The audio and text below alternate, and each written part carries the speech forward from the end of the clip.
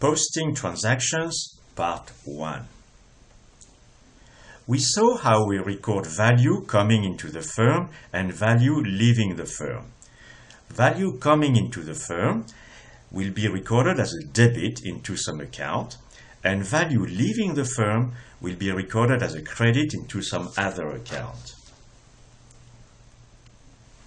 We saw two types of expenditures: current expenditures and capital expenditures.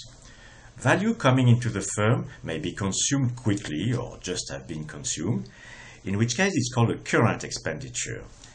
Or it may stay within the assets of the firm for several years. In that case, it's called a capital expenditure. For both types of value coming into the firm, the same rule applies. Value coming into the firm is a debit somewhere. If it is difficult to remember, well, remember that we created the debtors account and one column at first in the debtors account, a column called debit, to record an AOU coming into the firm as a payment from a client. This AOU could not be recorded into the cash account, otherwise it would have created all sorts of difficulties. So we recorded it in a new page in a debit column.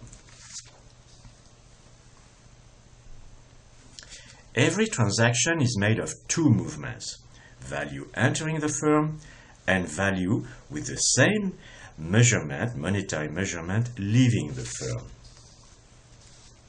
Example: the firm buys a machine and gets credit from the supplier.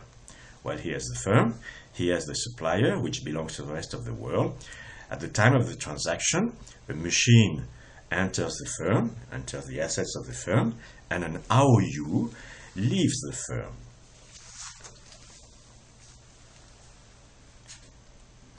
So, after having been recorded in the journal, every transaction will entail two entries. One in debit somewhere, and one in credit elsewhere. Whence the term double entry accounting. Double entry accounting. Why the rule value coming in is a debit is counterintuitive and even looks wrong. Well, that has to do with the bank, because you and me have no personal double entry accounting system.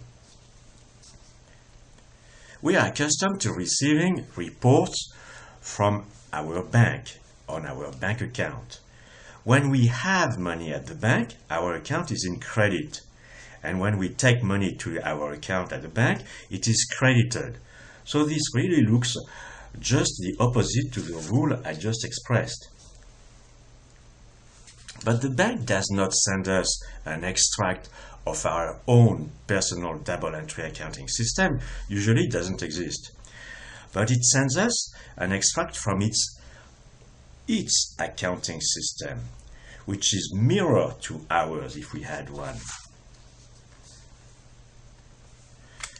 When we have money at the bank, we are a creditor of the bank. And when we put more money into our bank account at the bank, we are even more creditors. Our account at the bank is credited.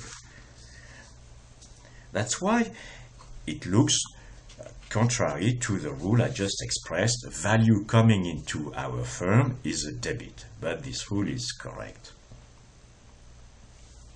So, in the accounting system of the firm, there will be plenty of pages recording value, in or out, of the same nature.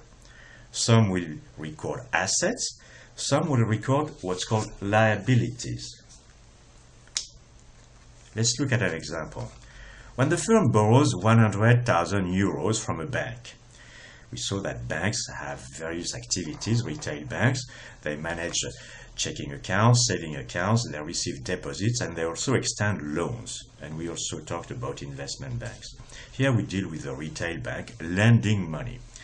So a bank lends 100,000 euros of cash to the firm F.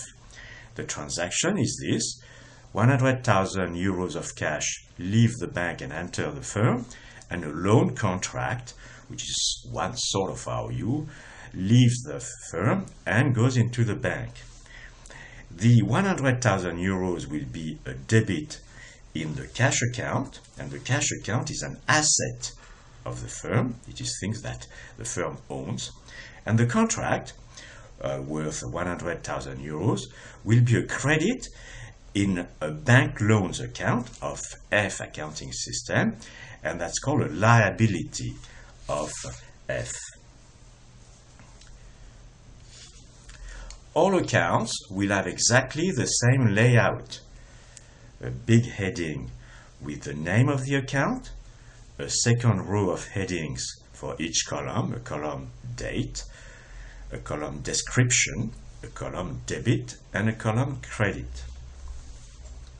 Professional accountants, they usually add another column with some code number for the entries, but we shall not be concerned with that in this introductory course.